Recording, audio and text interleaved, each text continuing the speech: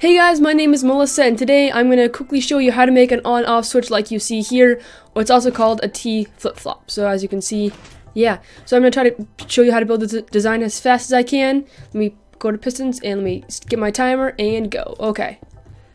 Here, and then you want to put a diamond block, a torch underneath it, 2 blocks up here, redstone on top, torch there, and then I'm technically done. That took me 12 seconds, but let me just quickly add an input. So that's the switch you press, and then an output, and then something to show you that it's working, and that was 20 seconds. Sweet.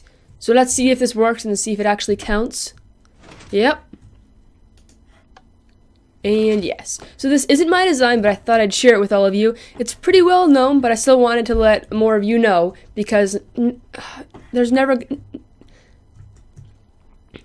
Okay, so it's a pretty well-known design, but I thought I'd let a few more of you know out there. It's called a T flip-flop, as I said, but I'm just going to call it an on-off switch. So what happens is, let's press it, come on. It turns the torches off. And because this one is extended, and this one's already contracted, this one doesn't do anything. But this one has to take the time to go back, while this one extends, if that makes sense. I think it does. And then once we press it, this block will be above the redstone torch you see here. Oops, that's not good.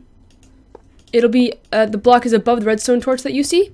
And then the redstone torch sends power to this block, and then the block transmits the energy out.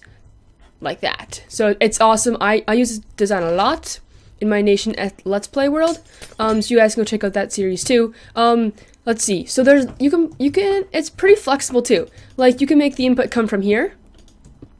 Like if I just put a button here, it works. You can make it come from the same side that you want the output to be. So we could even do this. Look.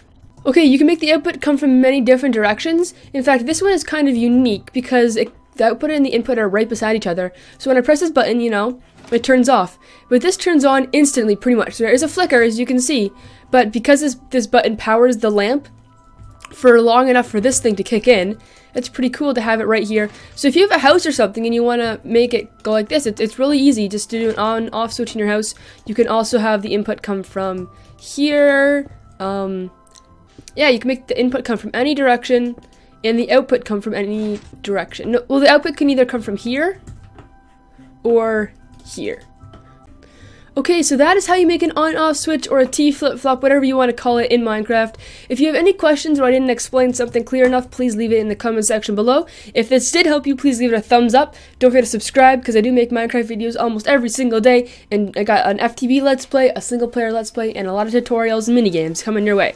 So go check out my channel, have an awesome day, and see you guys later. Bye! Okay, let's become a people. Does he have a compass? No, he did not have a compass. Let's go tell people then.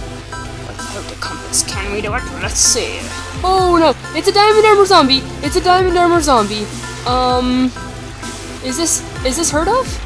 Oh no, maybe I should save him. Maybe